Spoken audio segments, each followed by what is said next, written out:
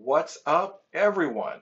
I'm Dave Householder, blessed to be your Bible teacher, and we are looking at Hosea 6, verse 3, which is incredibly hard to translate. And if you don't believe me, look at all the different versions, different English versions of this verse. They say all kinds of different things, but it's beautifully written in the Hebrew, which I just spent a half hour kind of hammering through.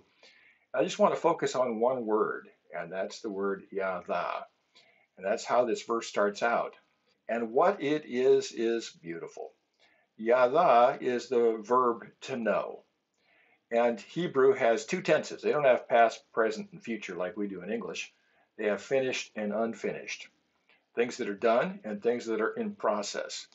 And this is the word, yada, in the in process, the imperfect sort of sense. We're on our way to knowing. And I think that's just a beautiful description of the human life. We're on our way to knowing. Our knowing is growing. Our knowing is increasing. And over time, we gather more of what we understand, but we never fully get there. We don't ever fully understand 100% of ourselves or 100% of what's going on. The key is, are we growing in that? Because when we grow in our knowing, then we start to understand that God, it says in this verse, his coming is as certain as the sunrise and as certain as the earlier and latter rains of the season. And sometimes we don't know exactly when those rains are coming, and the sunrise comes at a different time every day, but there's a certain certainty to that.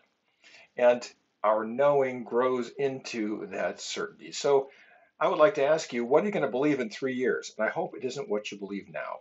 And that might sound funny, but the truth is, I hope that you and I will grow between now and then in our knowledge and get ever closer to our sense of what God is about in our lives.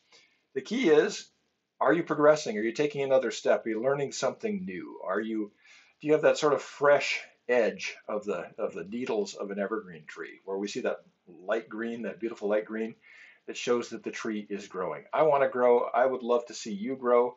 Let's grow together. Let's get into the Word together as we approach that certainty of God doing his thing, as certain as the sun coming up and the rains falling, the early rains and the latter rains. That's the good news for today, and I'll talk to you again tomorrow.